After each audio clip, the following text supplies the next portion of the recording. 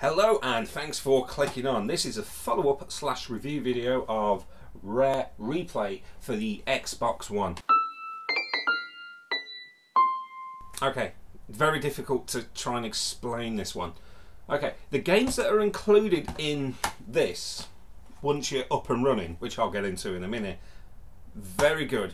It was very fun sort of reliving some of those classic games, particularly from the N64 area, Banjo-Kazooie, Perfect Dark, and some of the games that I never got to play, like Conker's Bad Fur Day and Banjo-Tooie. Again, I never got around to playing that originally. I'm really enjoying it now.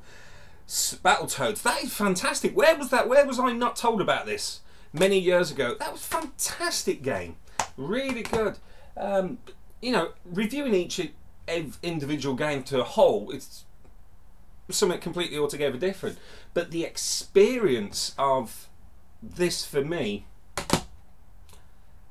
very different to what the games individually were.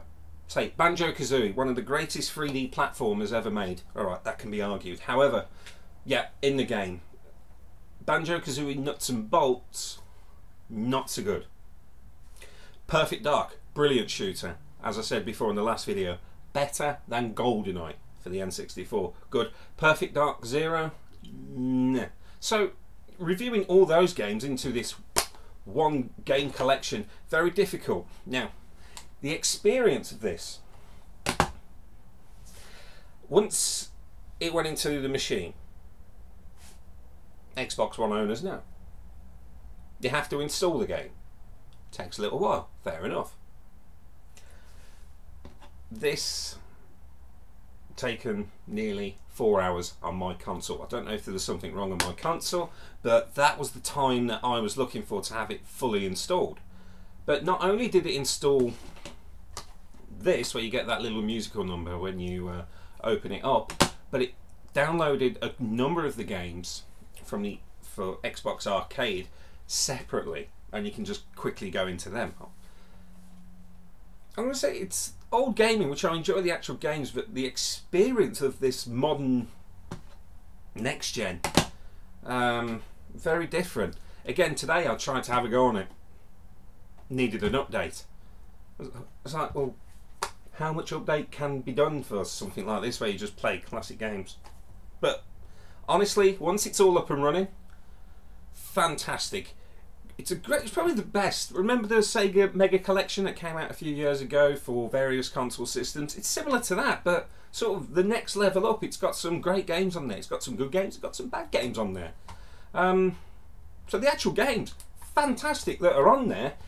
But the experience of waiting and waiting for over 4 hours before you can actually play it first time round is a bit of a nightmare. Because, you know, 4 hours, you'd be well into Banjo-Kazooie or Nuts and Bolts or Perfect Dark or any other game that's on there. In fact, some of the earlier games, I reckon you could probably complete in 4 hours. Like Snake, Rattle and Roll, which I have had a go on the new system, and it was brilliant, brought back so many memories. In fact, a little thing, it was nice to actually play the game in colour. So that's how old it's been since I played it on the original Nintendo. I only had a black and white telly, and there's loads of people probably watching this now who probably weren't even born when it first came out. So it's great to go back into these games, but again, as I say, the experience of waiting and waiting to actually play them, I think something needs to be done about that, because going to the game, pulling the disc, pulling the cart, what have you, hit the play button, load, done, bang, play.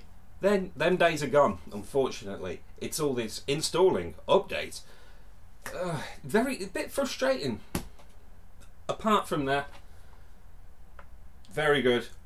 If you have an Xbox One, I would recommend it, but by gosh, free up a little bit of memory and be very, very patient.